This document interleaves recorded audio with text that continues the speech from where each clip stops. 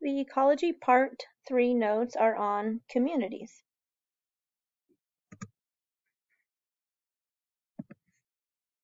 Communities are populations that are made up of different species that all live together in the same area and therefore interact with each other.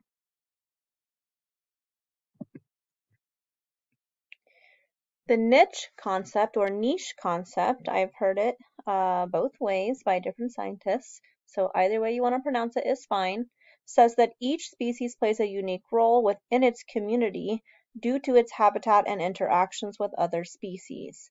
An organism's ecological niche is essentially its job or ecological role that it plays within its particular community. It includes all the biotic factors that it uses, as well as any abiotic resources that it uses as well. So it's going to be the sum of all of the resources that it is using within its particular environment. This is different than a habitat. A habitat is simply the environment in which an organism lives. So if we think about an ecological niche as being more like its job within its particular ecosystem, whereas its habitat is more just like its physical address. Where does it live?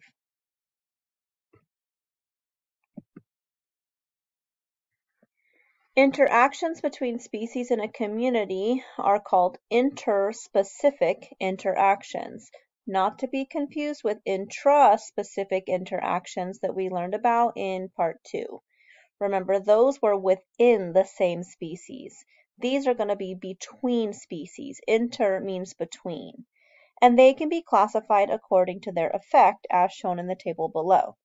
We are going to learn about all of these different types of relationships in this section of notes. So if we look at the table over here, the effect is written on the right. In competition, both species involved will have an overall negative effect. So it is said to be negative, negative. One species is going to be on one side of the slash mark and the other species effect is on the other side. In mutualism, they're both going to benefit, so it's positive, positive. In commensalism, one species is going to benefit and the other species is neutral. So it's not going to be harmed, but it's also not going to benefit. And then predation, herbivory, parasitism, and pathogenicity all involve a positive negative effect. So one species will benefit and the second species will be harmed.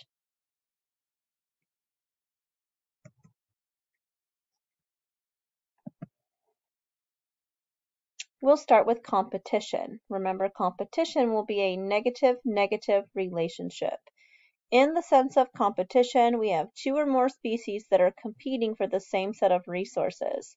This will automatically reduce the amount of that particular resource that is available to one species to the other. So one species essentially will outcompete the other species, but they both will have to compete with each other for this.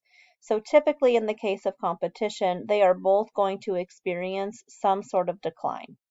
Examples of competition include if you had barnacles that were different species that were growing within the same intertidal community, they'd be competing for space and food on the same rocky shore. Other examples include different species of ivy in this picture that are climbing up this tree. They are going to compete with each other for access to light.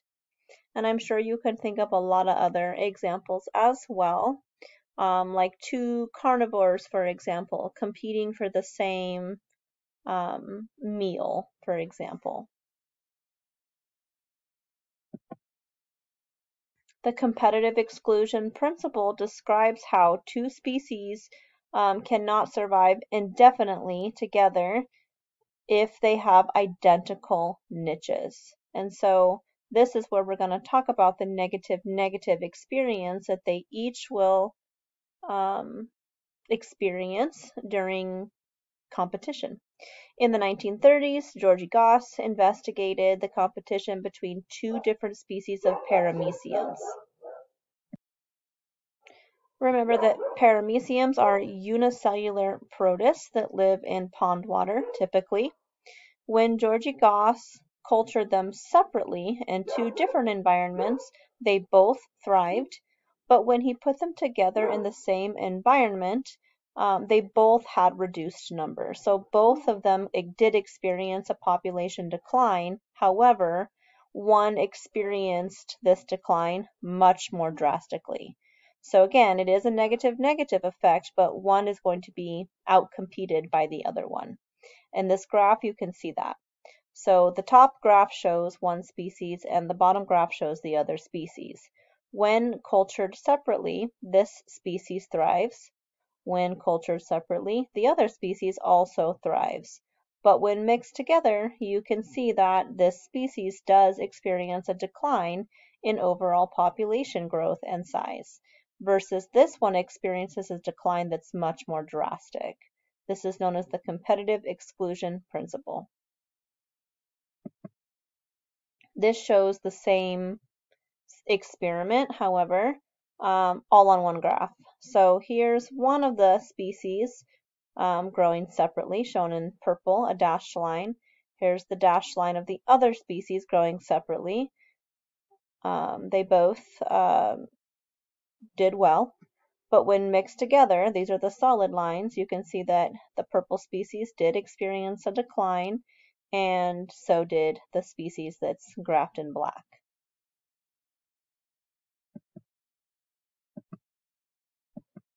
The result is there's actually going to be two different niches that we talk about. First, we'll talk about the fundamental niche. The fundamental niche is going to be if an organism could theoretically use all of the resources, if there was no competition, if it was growing under completely ideal conditions, this would be the niche that it is able to occupy. That's known as the fundamental niche. The realized niche, however, is what it actually uses. And of course, this is going to be due to competition with other species that are present with it. Sorry, going back.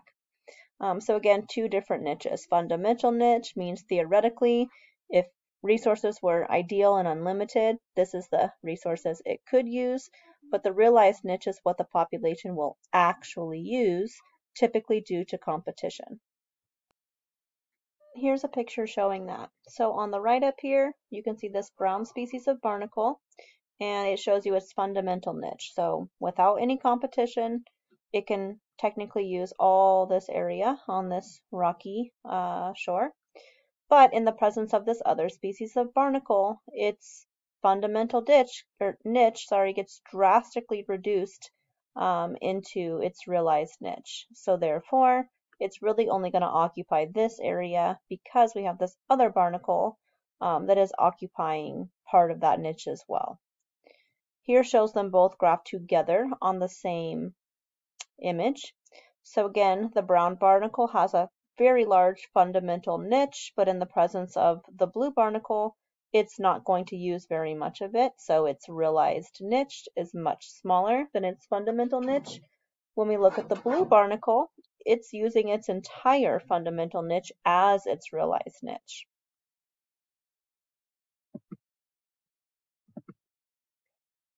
Some organisms are going to have defense mechanisms to help them cope with competition.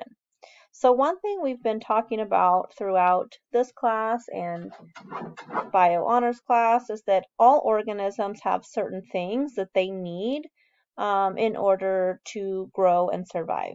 These things are called primary metabolites. Organisms will make primary metabolites because they have to. They are essential for growth. These are going to be things like carbohydrates, proteins, DNA, things like that. Lipids. But some living organisms also produce a different type of metabolite that's called a secondary metabolite. These are going to be other things which are not essential to life, but instead they're going to have different functions. Good examples of secondary metabolites include antibiotics and allelopathic agents, which we'll talk about on the next couple slides. Antibiotics are going to be substances that are secreted by microorganisms in order to kill other microorganisms when they are competing with them. And so it's trying to prevent the growth or stop the growth of other microorganisms within its area. Again, this is due to competition. So an example is in the fungus genus Penicillium. Penicillium fungi will secrete an antibiotic that's called penicillin. You might have heard of penicillin before. This is actually a common antibiotic that we get from this particular fungus, and we take it for specific bacterial infections. However, in nature, this fungus will produce this in order to be able to kill off bacteria that comes near it when food is scarce for the fungus. That way it has less competition for resource. And so in lab, we can test this out. For example, we can take these little discs and we soak them in antibiotic, and you can see that when we put them down in the dish that's full of bacteria, when other bacteria try to come near it, it can't, right? It's going to kill all the bacteria that's around it because of the antibiotic that's soaking within that particular disc. Allelopathic agents are things that are secreted by plants in the soil in order to stop the growth of plants that would normally try to grow around them. And this is one of the things that helps leads to the uniform distribution that plants often have in nature. The example shown here is the eastern black walnut tree. It's going to release a chemical into the soil from its roots called juglone. And other species can't tolerate juglone, and therefore they have a hard time growing near this particular species of tree. So you can see that there's really no other trees or shrubs around it. There are many different types of tests that we can do to test to see if there is interspecific competition actually occurring. One method that we'll practice in this unit is called quadrat sampling, and it's going to involve the chi-squared test of independence or the chi-squared test of association, same thing. And so essentially when you do this type of chi-squared test, you will be trying to figure out, are these two species associated with each other, or are they completely independent of each other? Do they have a relationship or do they not have a relationship? Competitive exclusion may prevent the two species from growing together.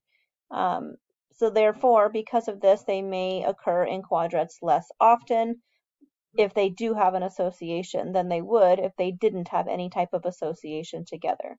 But this type of test does not prove necessarily that competition is the association that they are having together.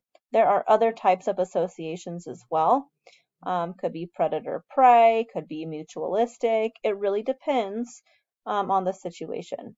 So this type of test would only tell us if they have an association with each other or not.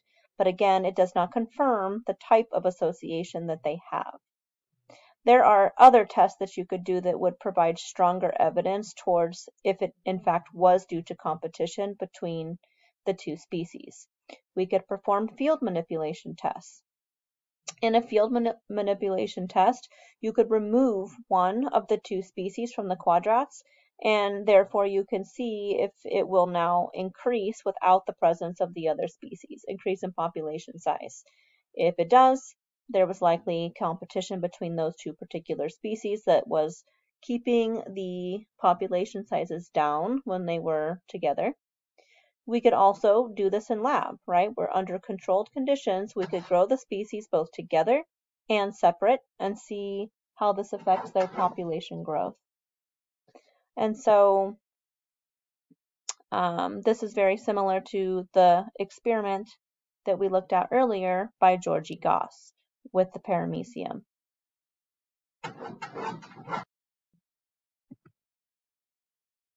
Moving on to herbivory, which is positive negative. Herbivory is going to be where an herbivore or a primary consumer feeds on a producer. I'm sure you could think of lots of examples of this. In these pictures, I have limpets, which are a single-shelled organism with a soft-bodied organism that lives inside. They're kind of snail-ish, but different. And they feed on algae, which are producers. So herbivores don't only feed on plants. They feed on or they can potentially feed on any photosynthetic organism. Other examples would be any type of grazer, like a cow. They have flat teeth to help them be able to eat grass. Same with zebras or giraffes, which eat leaves on trees. So lots of examples, but the animal is always going to be the one that benefits. The consumer will benefit. And then, of course, the producer is harmed because it's being eaten. Here's another couple examples. We have an aphid here, which is a very small insect. I know it doesn't look that small in this picture, but it is quite small. And they have these really long tubular mouth parts that pierce into the stem of a plant, and they'll suck out, essentially, the phloem sap that's going to be present inside of it. The phloem sap is where all the sugars are for the plant. So more on that later this year. Down here shows a beetle, and they have jaw-like mouth parts that allow for them to bite and chew and eat a leaf, for example. Predation is positive, negative. The consumer or predator is going to be eating another consumer, which is going to be the prey. In this picture, there's a starfish eating a bivalve.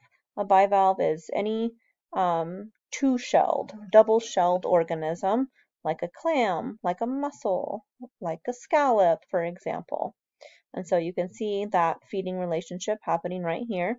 Obviously, this organism, the prey, is being harmed, and the consumer, the starfish in this case, is benefiting. Other examples would be carnivores eating their prey, like a lion eating an antelope, or a hyena feeding off of a zebra, something like that. Sometimes these types of predator, prey, or even herbivorous relationships may involve a keystone species. Remember, a keystone species is going to be a species who has a huge impact on its particular community, even though there may not be all that many of them within that particular ecosystem. It doesn't have to be the most abundant organism. It just has to be the most impactful organism. Removal of a keystone species will completely change the dynamics of the ecosystem. It essentially turns it into something very different. Keystone species will prevent species at lower trophic levels from completely taking over major resources that are needed by other types of organisms. So they are incredibly important. Elephants are a good example of an herbivorous keystone species. In the African grasslands, elephants stop the grasslands from being converted into a forest or a shrubland. They do this because they essentially can weed out trees. They can knock over trees. They can eat at critical growth points along their branches, which stop the trees from getting too big or too tall. If the trees were to get too big or too tall, then they would form a big canopy, in which case they would block the light and kill the grasses. And so we don't want that to happen because a lot of organisms that live in the grassland depend on the grassland for food, for shelter, for lots of different resources. These trees also rely on elephants for seed dispersal. So the elephants will carry the seeds to other places and allow for some amount of trees to grow in the ecosystem. However, they just stop the trees from getting too big and completely taking over. A classic example that you'll almost see in every textbook is going to be the sea star. The sea star is a really essential keystone species, and one of the reasons it's a keystone species is because it eats mussels. It's a very good predator of mussels. We actually have a huge mussel problem here in California, and due to a recent decline in starfish within our particular area, we actually have way too many mussel now that are overgrowing. And so when you go walk along the shores, the rocks of the beaches around us, you're going to see lots and lots and lots of mussels. The problem with mussels is they prevent other macroinvertebrates, which are macro means big, invertebrate means no backbone. So a mussel is a macroinvertebrate. A starfish is a macroinvertebrate. They don't have a backbone, but they're big enough to see with the naked eye, essentially, is what that means. But what mussels do is they completely take over the intertidal zone. And so they take away resources and space and food from other macroinvertebrates. We need the sea stars to keep them in check, because if they're not in check, the ecosystem quickly gets taken over by mussels and it loses that really good diversity. And so we see that a lot. So here shows when the sea star is present, diverse intertidal community. When the sea star is absent, the intertidal community becomes dominated by mussels. And here shows that in graph form. So when the sea star is present, you can see lots of different types of species are present, very diverse ecosystem. But when the sea star is removed, a lot of other macroinvertebrates will die out because the mussels will completely take over. Another really good example is the sea otter. The sea otter is a keystone species for a kelp forest. This is because they eat the urchins. When sea otters eat sea urchins, it helps to keep the urchin population in check. That's important because what urchins like to eat is kelp. So urchins actually eat down here on the holdfast, which is kind of like their root system for the seaweed or algae. And so it's going to eat at these critical points that keep the kelp anchored in place. So therefore the kelp is going to float away and it's not going to be there anymore. Well, a lot of organisms depend on kelp as their food source and for shelter. And so without the kelp, look how many species are lost. All these grayed out species will likely die. And so you get a way less diverse ecosystem. It's no longer a kelp forest. It now is called an urchin barren. So I'm going to show you, this is a silly video of sea otters eating the urchins. But what I want you to see is how the urchins actually eat the kelp. It's pretty interesting. So I'm going to play this video now.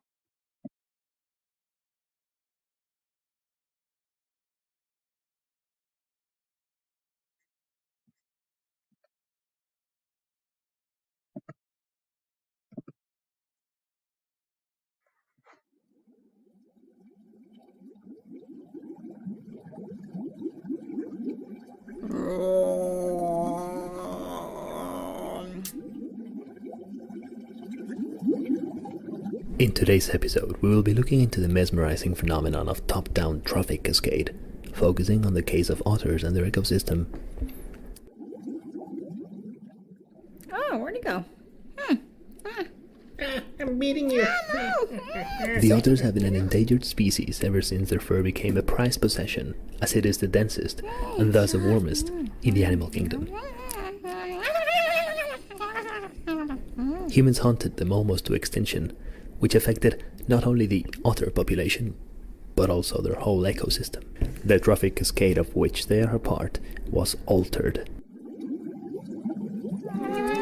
Due to the low number of otters, the urchin population dramatically increased, since the otters were no longer consuming these echinoderms. The spikes are the best. In turn, the urchins feed on the kelp that grows at the bottom of the oceans. Because kelp can grow up to a foot every day, they soon create extensive kelp forests, which serve as nursery homes for juvenile fish. Kelp grows on holdfast to attach to hard substrates. Without it, the gas bladders will allow it to float to the surface. Once this kelp is no longer attached, the current will bring it to the coasts, where it will be encountered by annoyed tourists trying to enjoy a nice vacation at the beach.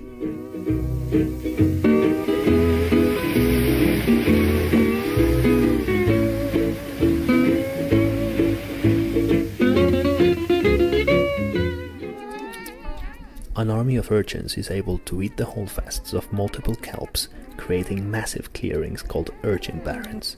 They leave nothing behind.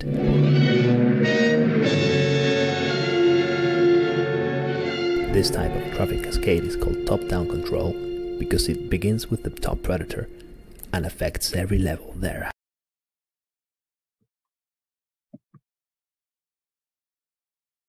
There are many types of animals and plants that have defense mechanisms in place to allow them to hopefully evade predators. So let's take a look at some of these adaptations that they have. Animals may have what's called cryptic coloration, which essentially just means camouflage. So you can see there's some camouflaged organisms here. Very hard to see them, therefore they can hide against predators. Warning coloration, they're usually going to be brightly colored, and so this is a warning signal like, don't eat me, I'm poisonous, something like that. And then mimicry, where they can actually look like other types of organisms. And so there'll be pictures of this coming up on a different slide. Plants also have defense mechanisms to protect them from predators. Some of them are going to have toxic chemicals that they typically store within their vacuole. This can cause them to taste bad, and then the predator quickly learns not to eat them because they don't taste good. Oops, sorry, going back. And then some plants are going to have thorns, and so cacti or rose bushes, those are good examples of thorny plants. And so because they have so many thorns, they typically don't have a lot of predators. Some herbivores have developed adaptations that allow for them to actually consume the toxic plants without having any sort of complications for themselves. So they're basically almost immune to it. And this actually leads to plant herbivore specificity, where that means there's actually only a few types of herbivores, the ones that are adapted to being able to eat that particular plant. Those are the only ones that will actually eat that particular plant. An example is in milkweed plants, they produce toxins, but there are milkweed aphids. Remember, those are those little tiny insects that have the tubular piercing mouth parts that go into the plant stem and suck out the phloem sap. But they can completely tolerate the milkweed toxin. And so they can still feed on the milkweed, whereas other types of organisms cannot necessarily do that. And they actually even allow for these toxins to build up within their bodies, and it makes them toxic now to predators as well. And so nobody wants to eat the aphids because they have the toxin. So this allows for the aphids to be even more efficient at being an herbivore on this particular plant species. Okay, so look at this toad right here. What type of defense does it have? Hopefully you said cryptic coloration. And then how about this leafy sea dragon? Well, it's kind of questionable. It actually could be mimicry. Like right now, you kind of see it looks like kelp or something like that. But if the background was in a kelp forest, then it could also be cryptic coloration. So there can be an overlap between more than one type of defense mechanism. What about this one? Warning coloration. Don't eat me, I'm brightly colored, I'm pretty, so I'm poisonous. And then here's a really good example of mimicry. So here's a snake, but this is actually the larva of a specific type of moth, and it looks like a snake face. Not only that, but it can actually like weave back and forth and make hissing sounds like a snake. So this is a really good example of mimicry.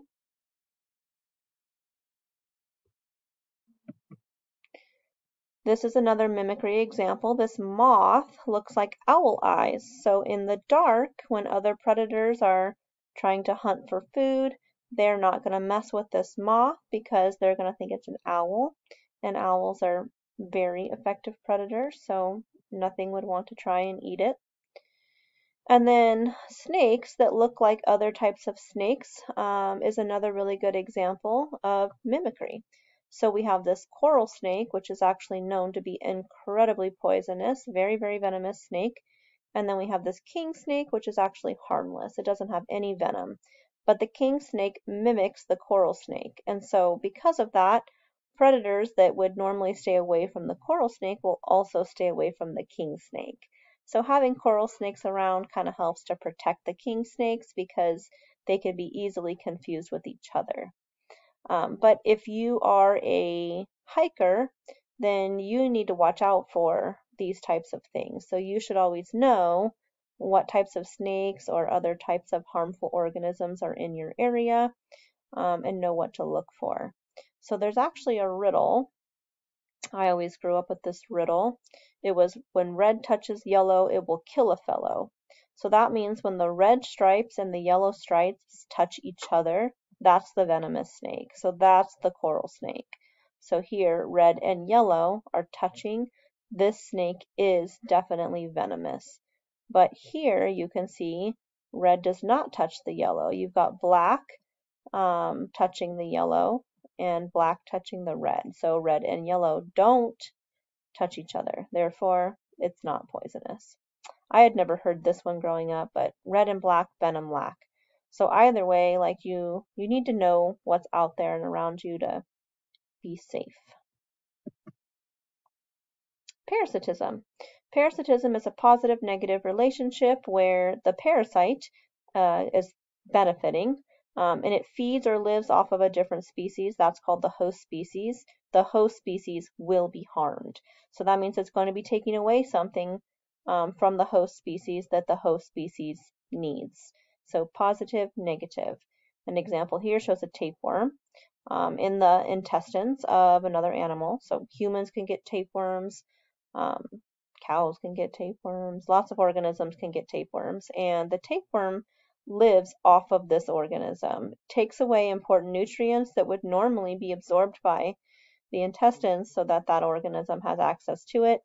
Now the organism, the host, has less nutrients available to it, and it can actually take away so many nutrients that it can cause a lot of harm to that organism.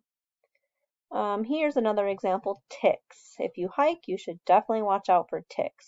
So here shows a deer tick that's, in the ears of this particular deer. But if you take your dogs out or you go out, you should always check yourself for ticks because they are incredible parasites. They bury themselves in you and then they essentially like suck on your blood. And they can actually cause diseases because of this. So they can cause harm in a variety of ways. Another good parasite would be like a mosquito. Mosquitoes suck your blood, and so they cause harm to a host organism.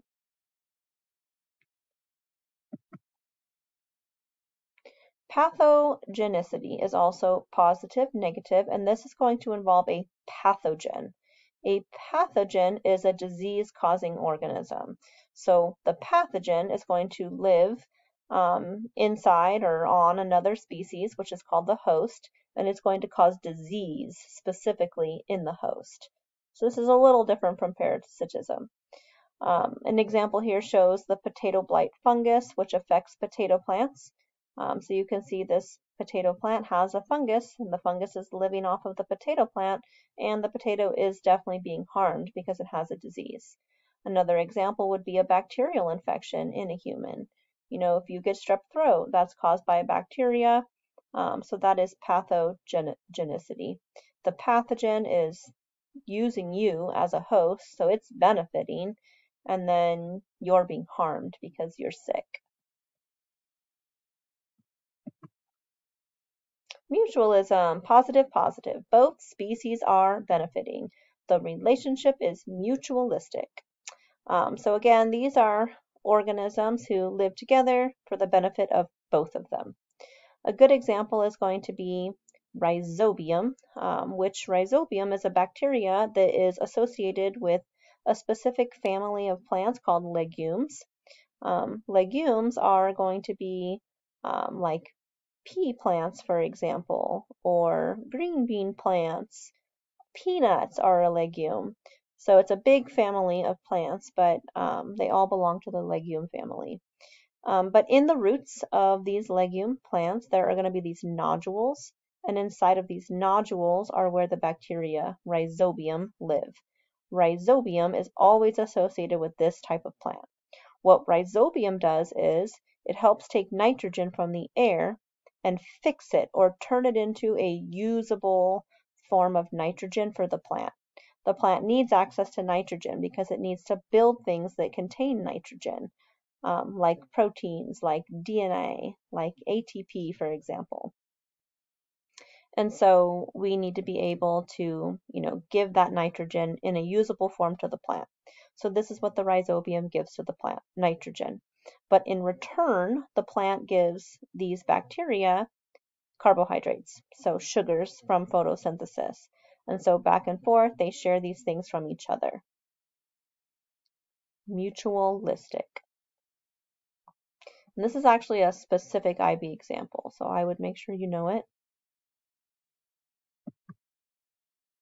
These are actually both specific IB examples also, so I would make sure you are familiar with them. So 2 more examples of mutualism.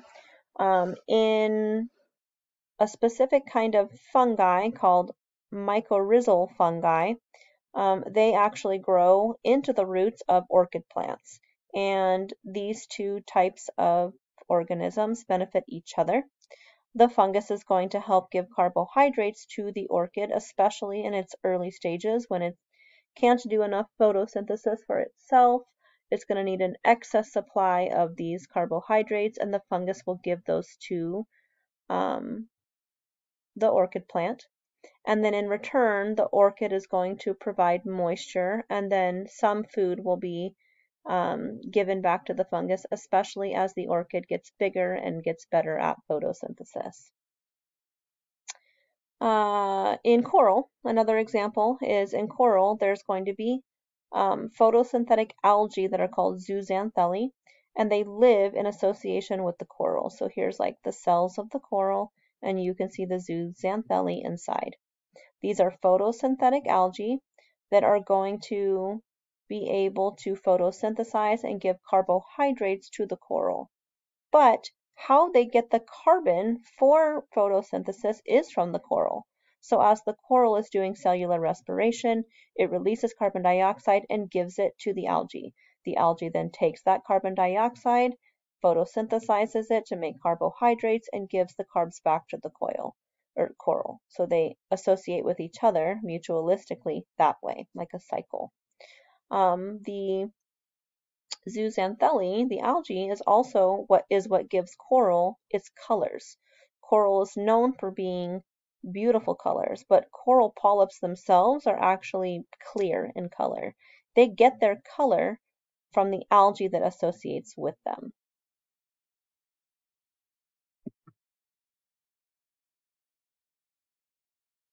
Commensalism is a positive and then neutral relationship. So one species is going to benefit, that's the host species. It's going to one species lives on another species. This species benefits. The host species does not benefit, but it also is not harmed. So it's basically just neutral for the host species. So here's an example, barnacles on a whale. Barnacles can cement themselves to all kinds of things, rocks, and whales, for example. When the barnacle is cemented to the whale, it has a place to live, place to stay, and the whale takes it through the water column so the barnacles can filter feed throughout the water column. But the whale doesn't get any benefit from the barnacles, but the barnacles don't take away or hurt the whale in any way either. Another example are epiphytes. Epiphytes are smaller plants that grow on top of larger plants, but they don't take away any resources from the plant itself. They're not parasitic. So here shows these epiphytes growing on this tree branch. It helps the epiphytes get better access to light, and then the tree branch just doesn't really gain anything, but it's also not being harmed. So it's a commensalistic relationship.